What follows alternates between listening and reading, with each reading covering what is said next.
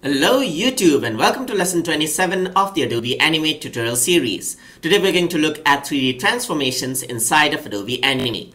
So right now what we have been using is we have been working on a 2D plane, and as Animate is a 2D application. But what you can do is you can kind of move the shapes in 3D space. So for that I'm going to convert this into a symbol and a movie clip symbol right here.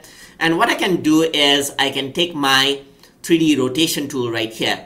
W is the shortcut key for it. And once I do that, you can see that you get a 3D rotation tool like that. If you're familiar with After Effects or Maya, then this is the exact same thing that you get over there as well. So you can see that you can actually rotate out the axis, and you can see that it seems like as if it is rotating on a 3D space because you're using the perspective.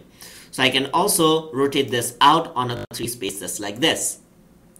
And also I can use my 3D transformation tool right here, and you can see that if I were to move this along my axis, you can see that it actually moves on like a 3D surface right there, as if it is in a perspective view, just like that. So that is how 3D transformation tool works inside of Adobe Animate. Hope you guys learned something as always. And as always, please like, comment, share, and subscribe.